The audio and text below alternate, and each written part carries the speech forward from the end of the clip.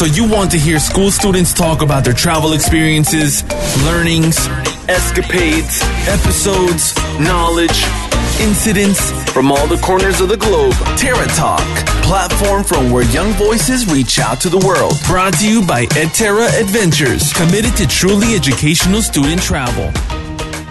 Salamat datang, listeners! My name is Tejaswini. I study in 9th grade. Salamat Pagne. My name is Shaurya Joshi. I study in 6th grade. Salamat Pagne. My name is Anushka Wak. I am studying in 12th standard. I am Ansh Mutawit and I am studying in grade 6th. Salamat Pagne. I am Sia Jain. I study in class 7th of Witty International School to add a new staircase to the building of my dreams. Today, all 5 of us from Witty International School will share our 5 amazing experiences that we had at Genting, Highlands. Terra Talk, a platform from where young voices reach out to the world. To start with, I would like to talk about the cable car ride which we took from Genting bus stand to First World Resort. We enjoyed a breathtaking view of the 130 million year old rainforest from the 10-minute cable car ride. The seats were very comfortable. There were 2 stations, Chingsvi Station and Sky Avenue Station. The rainforest was amazing and it was wrapped with lush green grass. The cable cars had transparent glasses which provided a perfect downhill view. The first station allowed us to explore the Chingsvi Caves temple and its surroundings at no extra charge. On the second station, we visited various shops for buying souvenirs. If you come with your family or friends, then you can have a peaceful time chatting with them, and if you are traveling alone, then you can spend time doing some photography. I would like to tell you about the amazing theme park that is there inside the resort. Yes, you heard that right. Inside the resort. Our group had a fun time at the Skytropolis theme park inside the mall.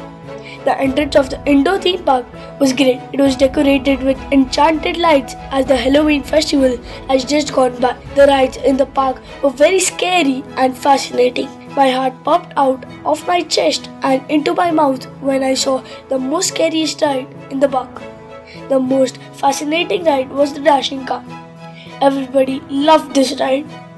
The outdoor park was still under the testing phase and alas, we couldn't enjoy it. But visitors would be able to enjoy it in the coming years, so everyone will look forward to your addition to this experience. Wow, what an amazing experiences you guys had. But what I am about to share is close to everyone's heart because its way goes through the stomach.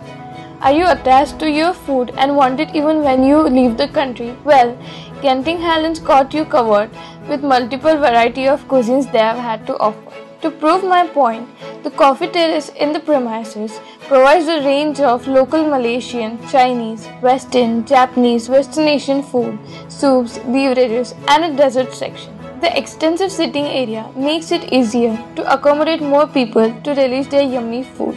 A coordinating staff that catered to our specific needs if we had any, despite the self-service facility added to the delightful experience. The Indian restaurant that we visited during our dinner time also catered to the Jain population, which shows that Malaysia is open for all.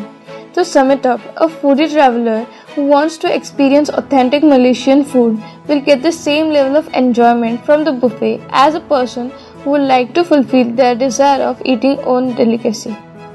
Awesome, Anushka. Now let me tell you my experience which I had at the Genting Highlands. Oh, what a freezing experience it was at the snow world. Everyone had a whale of time playing with the snow. A smile is forming on my face while reliving those memories through this recording. Snow World is a part of the amazing Genting Islands.